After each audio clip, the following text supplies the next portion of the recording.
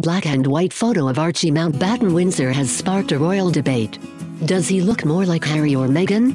The latest photo of Archie Mountbatten-Windsor has sparked a debate about which of his photogenic parents he looks more like. Prince Harry and Meghan Markle released a new black and white photo of Archie yesterday that partially showed the 6-week-old's face.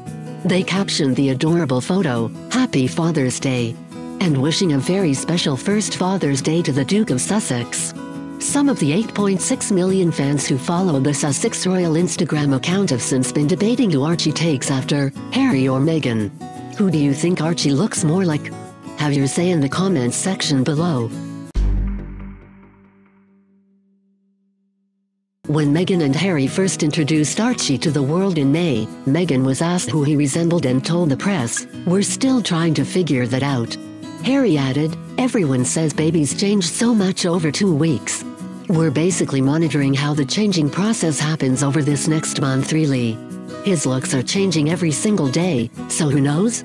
Royal fans will get another look at Archie when he is baptized next month." According to the Sunday Times, Archie Mountbatten-Windsor will be baptized at the same location his parents were married last May, St. George's Chapel in Windsor Castle. It's also where Harry was baptized back in 1984. Prince Charles is set to welcome his grandchild into the faith, although it's believed great-grandmother Queen Elizabeth II won't be able to attend due to prior commitments. The Archbishop of Canterbury is likely to do the honors at the ceremony, and Archie is expected to wear the same royal christening gown worn by his cousins Prince George, Princess Charlotte and Prince Louis.